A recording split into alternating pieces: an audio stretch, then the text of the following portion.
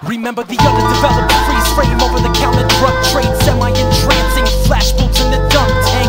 Trace a photograph's origin to the machine world. Think apart the patterns, bring them into the real world.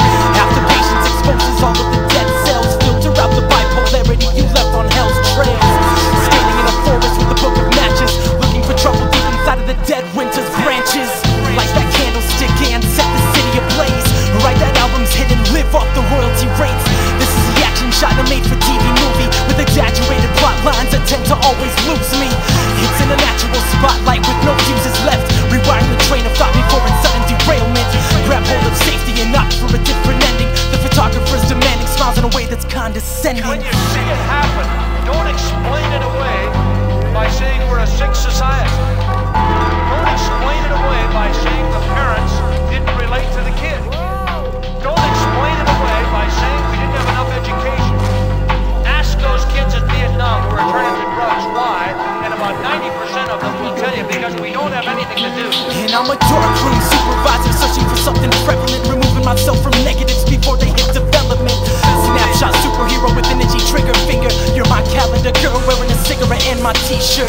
Give yourself to this image of sex and cinema, posing in front of fallen ideologies and social stigmas.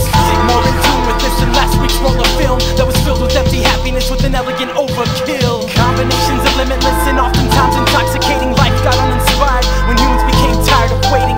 Superimposed into the public eye as a cash crop. This picture face is designating this as the last stop. So no more pictures please, and no more questions asked. Just let me finish these last few rows before I pass. And you can frame whichever ones look most impressive. Just leave behind the honesty and sympathetic compression.